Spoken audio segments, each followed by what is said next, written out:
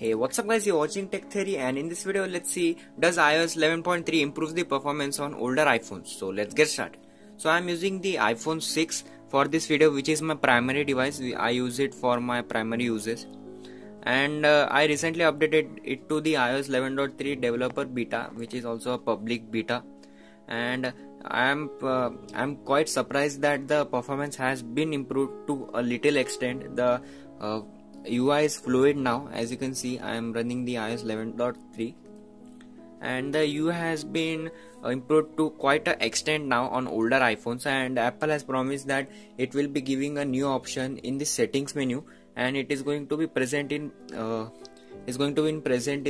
battery menu, and it will be enabling the feature that when you go to the battery options, you can disable the CPU throttling on older iPhones, and you can see your battery life, the battery degradation life.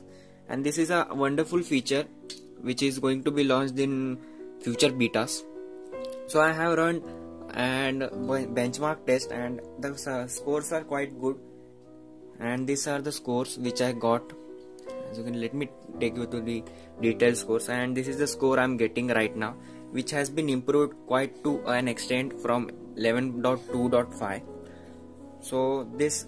So the conclusion to this video is that Apple has improved the performance of older iPhones to an extent, and this is still in beta, so the final release may see some more features in the 11.3 software update, and it is improving the performance of older iPhones. So this was a quick little video guys on is Apple improving the performance of older iPhones on 11.3, and stay tuned to the channel for more such videos on 11.3 and older iPhones, and I will make a video on how you can stop the CPU throttling issues on your older iPhones. And so for that, subscribe to our channel and stay tuned to the channel for the video. So that's pretty much guys, thanks for watching.